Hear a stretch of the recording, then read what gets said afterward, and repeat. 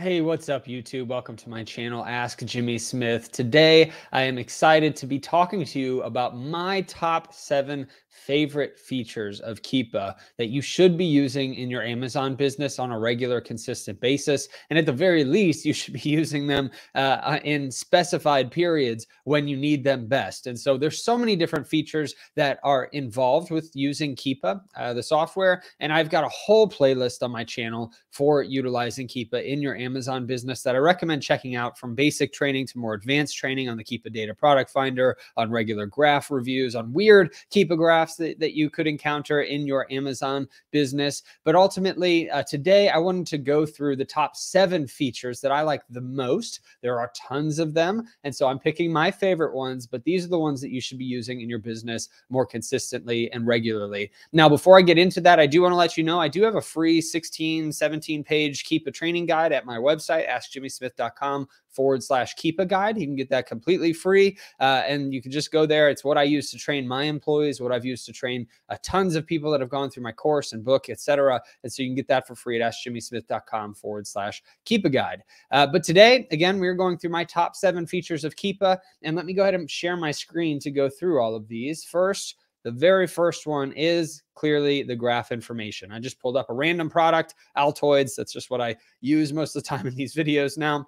But this one's obvious, so I'm not going to spend a ton of time on this. I've made tons of videos on this particular topic, but the graph information that Keepa gives you is what allows me and the other people that have been successful coming through my stuff be successful in picking out the right products to sell on Amazon. The 3 main things that you want to look at, and I cover this in most Keepa videos, I'm going to go quickly. The first one is this green sales rank line right here. It helps you to know if something is selling and selling consistently. The second thing is this pink line, or dots if it's an older graph, but this pink line is the buy box line. And so we like to take a look at that as often as possible to make sure that a product has price stability as you are buying it, to make sure you can make money on it, right? So the more stable this line is, the better it is for your business. And then third is the seller trend graph down here at the bottom to see how many new sellers are coming on the listing, how many have sold off of the listing. And that helps to know that the competition isn't just going crazy and that you're not having a ton of new sellers skyrocket onto this listing, which will then lead to your prices tanking. And so this is the very first and foremost reason. I can't ignore it. It's a pretty obvious one, but let's get into the second option, which is the ability to track products. So if I'm looking at this Keepa graph, you can track products here by clicking on this tab. You can actually get to more advanced or even pro options with your tracking, depending on what it is that you want to track. I've actually done a full video on using this and the functionality behind it, but you can have Keepa track hundreds of products for you and let you know that, hey, this price is now going up, or maybe the price is going down. You can have it let you know when a sales rank hits a certain level. Maybe you've got a product that sells well during Q4, and in the summer you find this and you tell Keepa to alert you when the sales rank is at a certain sales rank level or lower. Or higher. You can switch to increased tracking as well. There's so many options from a tracking perspective. If you really want to deep dive on that, I do recommend checking out my video that's completely and only on the tracking features, where I go through all of these things, because there's so much functionality that you should be using. It'll track it for a year or less if you want it to. There's multiple options if you want it to track for a year or less, etc. And again, there's advanced and even just basic tracking. So depending on what it is that you want to track, most people probably use the basic version, but Pro can get very granular, which helps you to get the right products in your business to be tracking properly for when you want to buy things, or maybe even when you want to sell out of things if they ultimately aren't doing very well.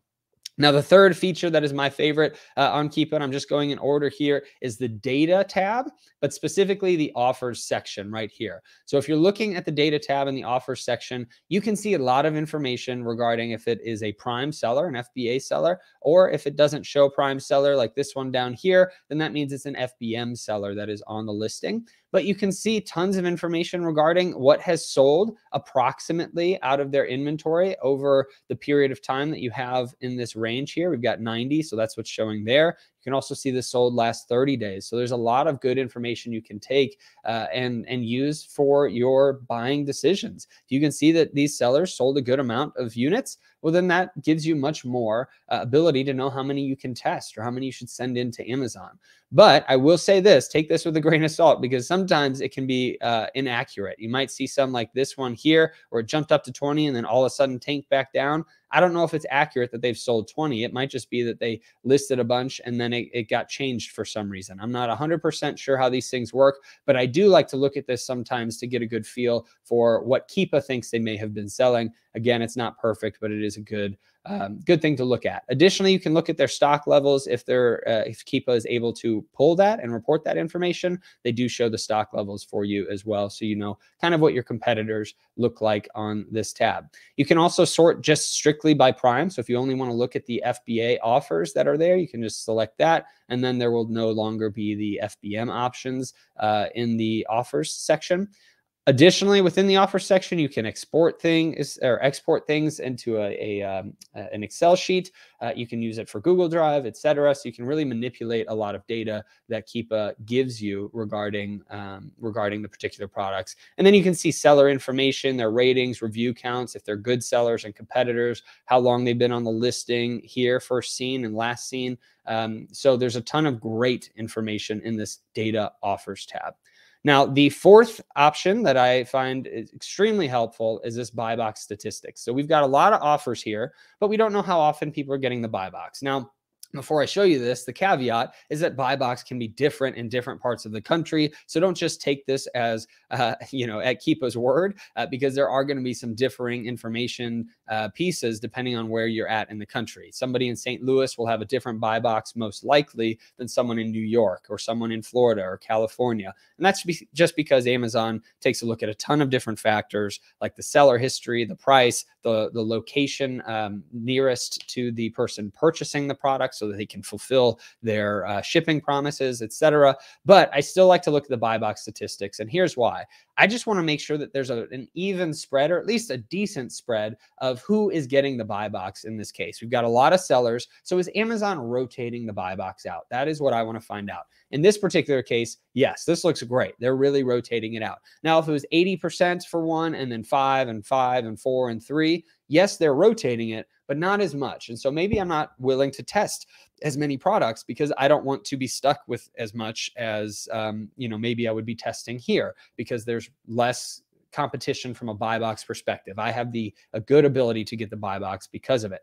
And so you can also see if Amazon's been on the listing. You can see how often Amazon gives the buy box to themselves. You can check the date range as well. This is the last 30 currently, but I can select 90, 180, 365, and you can see all of that changes as well. So there's a ton of great information that you can glean by looking at the buy box statistics. And you can also export that information as well if you wanted to save it for whatever reason or manipulate it, if you wanted to save some of the seller information, etc. So that is the fourth piece, is the data buy box statistics tab. The fifth one that I highly recommend utilizing regularly is the variations tab. I have done a specific video on how to evaluate variations using Keepa. There's multiple different ways that I recommend, but this is one of those ways. So the two of the biggest ways to evaluate variations is by looking at the price history and seeing what has happened, but while also realizing that variations look different on Keepa on these graphs than if they weren't a variation. And so if you click into this variations tab, which only shows up if it is a variation listing, by the way, if you click over here, you can see a lot of information about each of the variations on this listing. So currently there's no buy box on these other 3 variations. This is the one we're currently on the bottom. You can see the pricing history for the buy box as well as just the regular new sellers. But the one that I care about the most is the reviews. And so I like to use the reviews to ensure that I'm buying products that are selling, because if it's got a review on the listing, that means that it's selling well enough to get a review from a customer. In most cases, I've always heard that it's about 1 review for every 100 sales. However, you could be the first sale that happens and somebody leaves a review. So take that as well, you know, and use it sparingly. It's just something that I've heard in the past, and I've always kind of just continued to push forward. But this particular one, I can tell these other three have had 0 ratings, 0 reviews. And so to me, that is a big red flag. I'm not going to be buying these other 3 variations. I'm going to be looking towards just this one. Now, if the others had 100 and 50 and 10, well, then that means to me, I can look at those too to see if I want to sell on those listings as well, because I can buy those same products and send them in on those variations. They just might sell slower than the one that has 369 reviews and ratings on the listing. I do like that they put this little trophy next to the one that has the most. I don't know why. I've always thought that was funny. But either way, I love to use the variations tab whenever there are variations to be evaluated, in addition to utilizing the price history for evaluating my variations. And again, I did a full video on that on this channel. You can check it out on my Keepa playlist as well.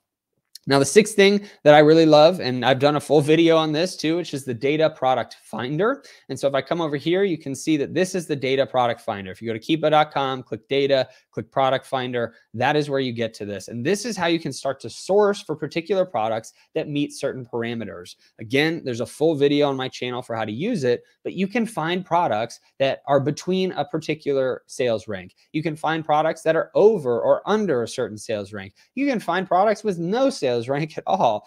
You can find products that have a particular price if you're looking to hit a certain selling price. And you can do it based off of averages for the current, the 30 days, 90 days, 180-day averages. And I love that because you can look for products that have stability in price, stability in sales rank, stability in number of sellers, all of that. And there's tons of data points. Here's the new third-party FBA price. You can also take a look at if you want to sell used products, you can look at that. There's tons of data points here that I don't want you to just ignore. I highly recommend just playing around with this data product finder because there's so much into it. You can even look by particular categories, subcategories. You can exclude certain things as well so that it doesn't pull up a particular brand. There's tons of different things in terms of new offer counts and different data points that you can put in here to refine your search into a search that you can look for more products. You can start here and then look for the products after you find good ASINs. You can look for the product suppliers after that. And so this is a very important feature of Keepa. There's whole courses on it that I recommend checking out as well. And the Proven Amazon course, you can check that out. That there's courses specifically on using the data product finder. Links for those courses are below, by the way, in the description. If you're interested in any of that, you can just go to my website, actually, at AskJimmySmith.com/sell-on-Amazon and find my recommendations for other people's courses that you can purchase to help go through some of these things as well. But ultimately, that 6th feature of the data product finder is key. This is one that you really want to get to learn and know, because you can find thousands upon thousands of products that you can sell and you can have as replenishable Amazon arbitrage and even wholesale products. You could even manipulate this data to figure out private label opportunities. There's so many things that can come from this data product finder.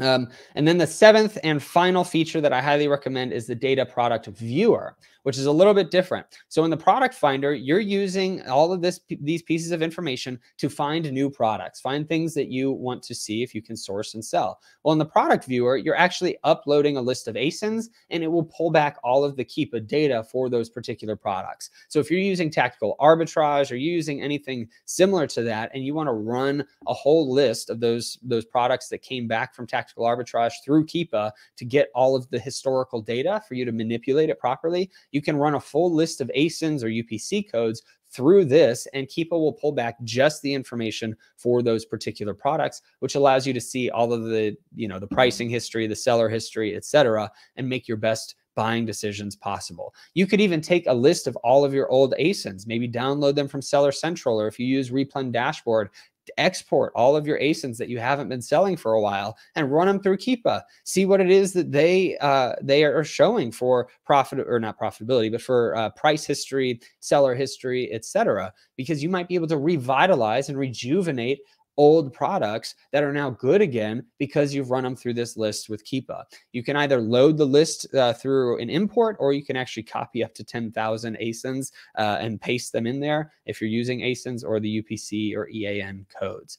So those are the 7 different pieces of information, the 7 different features and functions of Keepa as a software that I recommend using on a regular basis. There are tons of things. There's bestseller lists, top seller lists. You can look in category trees. You can do a ton of things on just the Chrome extension itself, but I highly recommend checking out Keepa. If you're interested in how I recommend as well, studying Keepa graphs, that's where you can get access to the free guide at AskJimmySmith.com/Keepa guide. And if you are also interested in a free Facebook group that I'm a moderator in, actually, I don't own it. I don't run it. It's not my group. It is somebody else's. But ultimately, this is the one I've been in for over 7 years at this point. I love it. And it's the best one out there. bit.ly/MST group. It's free. There's nothing that you have to pay to be in it. You just go there, you help other people, and other people help you. And I just love the community that I've been a part of in this group. bit.ly/MST group. So I hope that this video helps you. I hope that it blesses you, that you take a look at these 7 different features of Keepa. Maybe some of them you've used regularly, and maybe other ones you've never tried before. And I hope that it helps you to expand your horizons, look at different pieces of data so you can make the best purchasing decisions possible in your business. Keepa is the software that you need to use to be successful from an arbitrage standpoint, in my opinion. And again, I have no affiliate with Keepa, no affiliation at all. And so I just want to put this information out there because there's so much that you can do with this software, and it's relatively inexpensive in comparison to other things that exist out there. So highly recommend going back through this video if you need to watch it multiple times. Those are the 7 things. I hope this video helped you. I hope it blesses you. I hope you have a great rest of your day and a blessed rest of your week.